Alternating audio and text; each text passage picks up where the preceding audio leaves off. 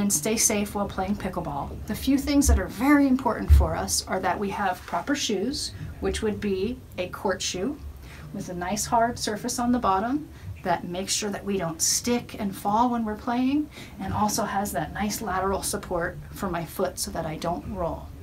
When I'm out playing pickleball, it's best if I take a lesson or a clinic from a certified professional that can help me with hitting properly and being balanced when I hit. It's very important to have proper technique.